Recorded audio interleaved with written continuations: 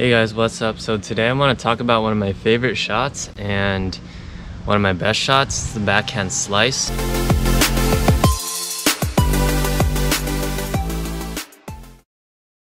We're gonna go through like a progression and what I think is the best way to practice it, because there are two things on the slice that I think are very important. First, it's when you contact the ball, being able to have the right angle and feeling that correct angle on your racket, keeping it consistent through the ball, and it's shifting your momentum in correctly.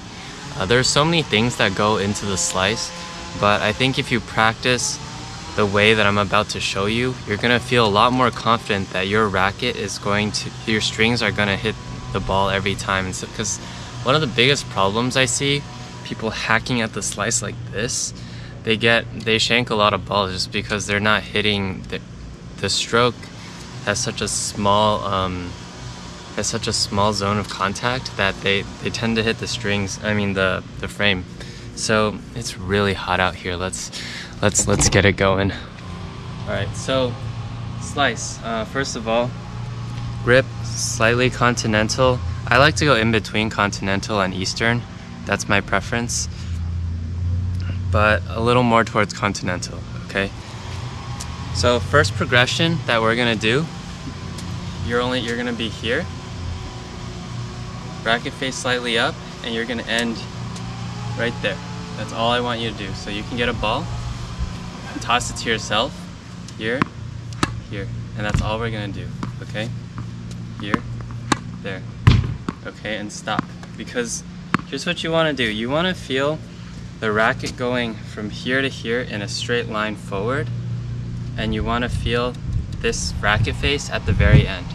So do this a couple times, here, there.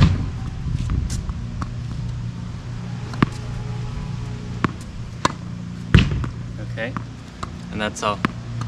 All right, after you get the feel of that, I want you to turn your shoulder a little bit more, have your racket face up to the shoulder. So you're gonna be right here.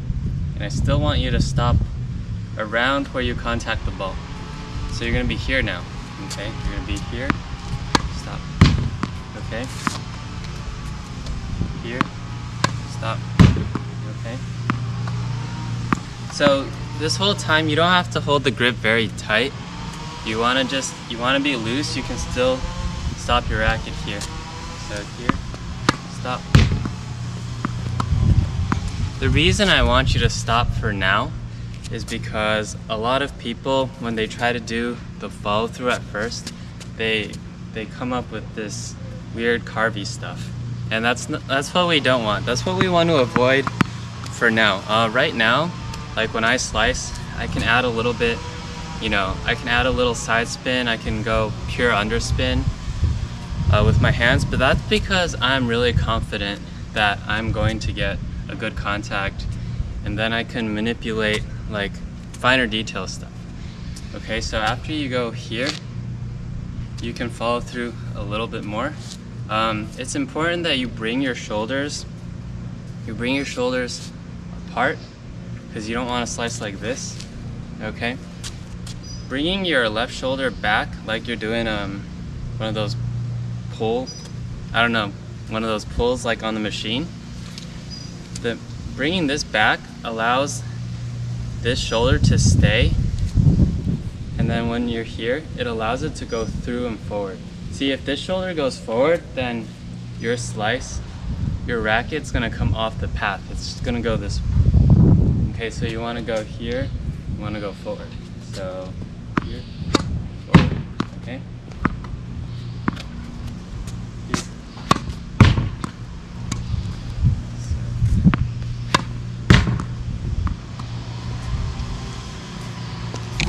Let me show you this shot from the back. Show you from the baseline actually.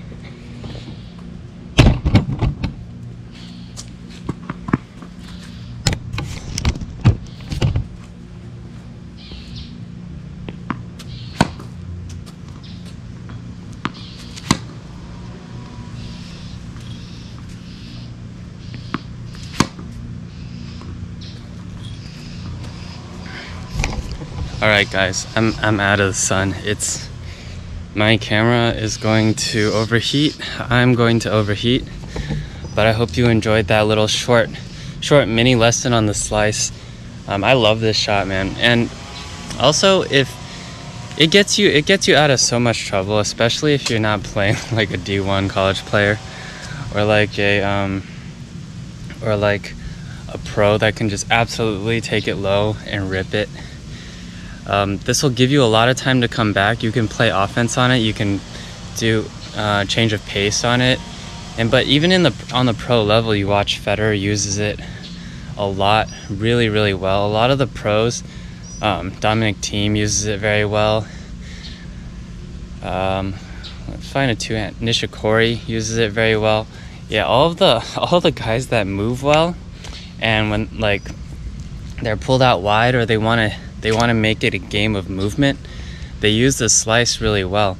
And it's just a tool that you can use to adjust to so many situations. So I highly recommend that you guys practice the slice. All right, anyway, that's it for today. Hope you guys enjoyed it. Like, comment, subscribe below, and as always, peace out. Have a good day.